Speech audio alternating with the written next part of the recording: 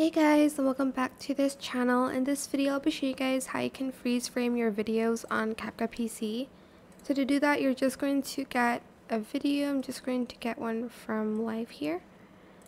Then I am going to freeze frame the part where like their hats are all like in the air here. Just select the part.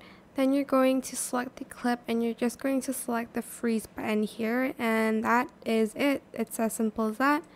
But I hope it was helpful for you guys. Don't forget to like, comment, share, and also subscribe to this channel if you haven't done that already. If you have any more questions about this video, just leave it in the comment section down below. I will try my best to answer them all for you guys. And if you found this video helpful, please click the thanks button as well. That is it for this video. Thank you so much for watching. Bye.